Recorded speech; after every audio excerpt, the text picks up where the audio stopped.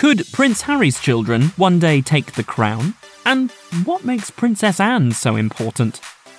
Unsurprisingly, the most powerful member of the royal family is King Charles III, since he became the sovereign the moment that his mother, Queen Elizabeth II, died.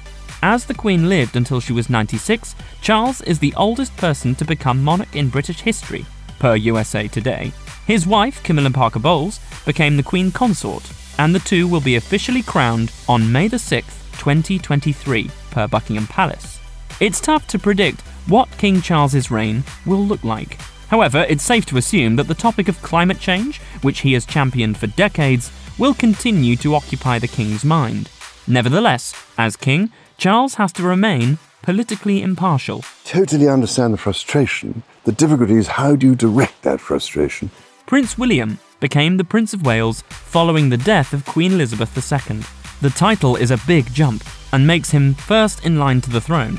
Obviously, William has spent much of his life preparing to be king. However, William and his wife, Kate Middleton, are reportedly reeling from recent changes, which have included a move from Kensington Palace to Adelaide Cottage in Windsor Park. An insider told People things were very tense that week. It was not exactly the settling-in period they had hoped for. When his father became king, William also became known as the Duke of Cornwall and inherited the highly lucrative Duchy of Cornwall. According to People, the duchy spans 130,000 acres of land, which is estimated to be worth $1.2 billion per Fortune. As a royal insider told People, he is going to very much take an active role in it. He is fully immersing himself in it. As for William's relationship with his father, King Charles, a source told People, talking about the future of the country and their future roles has strengthened their bond. I think the royal family has to modernise and develop as it goes along, and it has to stay relevant. When Charles became king, Kate Middleton inherited the new title of the Princess of Wales, which was previously held by Princess Diana. And when Prince William becomes king, his wife will officially become the Queen Consort. She'll be known as the Queen Consort rather than simply the Queen, because she is ascending the throne as a spouse of the monarch, rather than by a bloodline succession. Despite not being born into the royal family, some consider her to be the most powerful member of the current monarchy. Royal journalist Camilla Tominey told The Telegraph, "When it comes to their generation, you could say Kate and Prince William are ruling the royal roost." In the 2017 documentary, Kate, the Making of a Future Queen, royal biographer Kate Nichols said of the process, "There are two roles for future queens. One is to produce heirs, which she has done, and one is to learn how to one day become queen. And that is very much what we are seeing. We are seeing a queen in waiting." He may be young, but Prince George has a major destiny mapped out as second in line to the throne.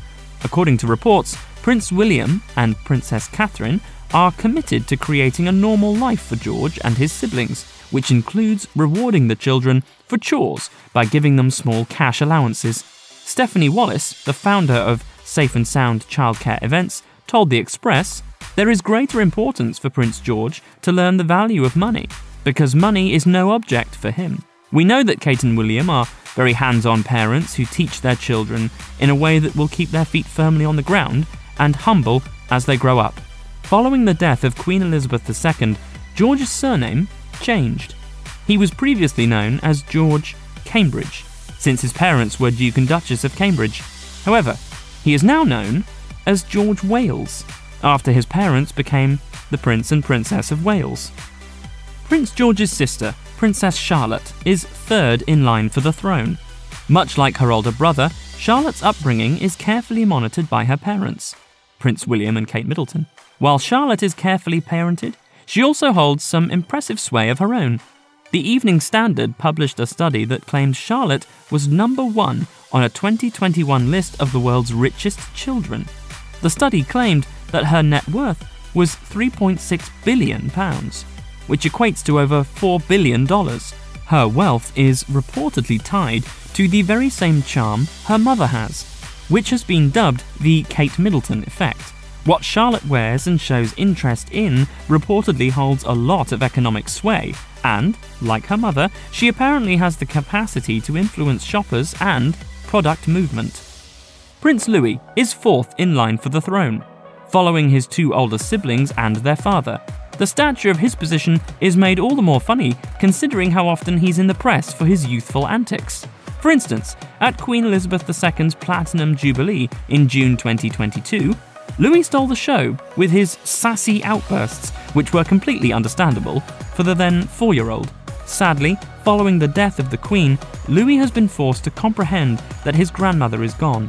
When the Princess of Wales greeted mourners outside of Windsor Castle, she reportedly told one onlooker, Louis said, "At least Granny is with great-grandpa now." Despite stepping down as a senior member of the royal family, Prince Harry remains in the line of succession. Just because he stepped away from royal duties doesn't mean he couldn't hypothetically be king one day, because succession depends on the bloodline. As a result, Harry is in line to the British throne behind Prince William and William and Kate's 3 children. It is also worth noting that Harry has a different relationship with the royal family now that his father is king. In fact, King Charles has already made some concessions for his son. Having stepped away from his role as a senior royal, Harry was forced to give up his military titles. As a result, after the death of Queen Elizabeth II, Harry wore civilian clothes when walking behind her coffin, despite having served in the military. However, while standing vigil at the Queen's coffin, King Charles allowed Harry to wear his military uniform. It was a major olive branch from father to son. With this gesture, Charles sent the message that Harry may have started a new life in California with Meghan Markle, but he remains an important member of the royal family. Following in his father's footsteps, Archie Mountbatten-Windsor is currently 6th in line of succession. Archie and his younger sister Lilibet Mountbatten-Windsor are perhaps the most interesting people on the list of most powerful royal family members, as they live in the United States with their parents. In spite of this, both Archie and Lilibet have retained their spots in the line of succession, and because their grandfather is king, Prince Harry's children have great royal privilege. Prior to Queen Elizabeth II's death, many wondered if Prince William would become king, ahead of his father, since William is reportedly more popular than Charles. However, as Dr. Robert Morris of University College London explained to the New York Post, the Act of Succession 1701 means any change needs to be approved by both the government and Parliament. The likelihood of this happening was nil. William himself would not want it, and if anyone tried, it wouldn't get voted through. For the same reason, Harry stepping away from the royal family does nothing to take the crown away from himself or his children. Lilibet Diana Mountbatten-Windsor, the daughter of Prince Harry and Meghan Markle, is also a contender for the throne. She was born in June 2021 after her parents stepped away as senior members of the royal family. As a result, her upbringing has been vastly different from that of her cousins, Prince George, Princess Charlotte, and Prince Louis. However, Lilibet did get to meet her royal relatives when her family returned to England to celebrate Queen Elizabeth II's Platinum Jubilee in June 2022.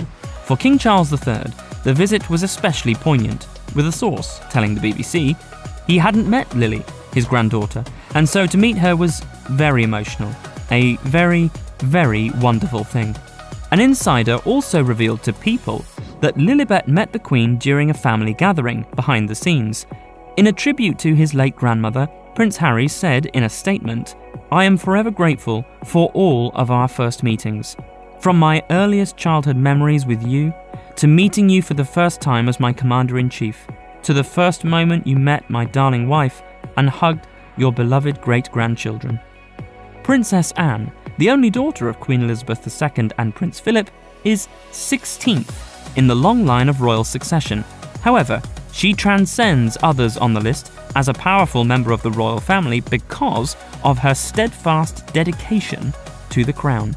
Commitment has been constant.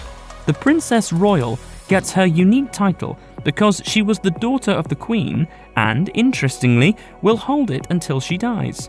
When Prince William becomes king, Princess Charlotte will be the rightful heir to the title, but she won't receive it until Anne has passed away. Royal expert Duncan Larkham told Town and Country, "It is a title that remains for life, so Princess Charlotte will have to wait at least until the death of the current Princess Royal." Anne is seemingly so beloved and respected for her dogged work ethic. As the New York Times points out, she has long held the record as one of the hardest working royals. She's also been praised for how she responded following the death of her mother. Princess Anne was the first woman to ever walk in the monarch's funeral procession, and she stood in the vigil of the princes, something traditionally only done by men. Best of all, she carried out all of these duties in military uniform and simply paid her respects to her mother, the monarch.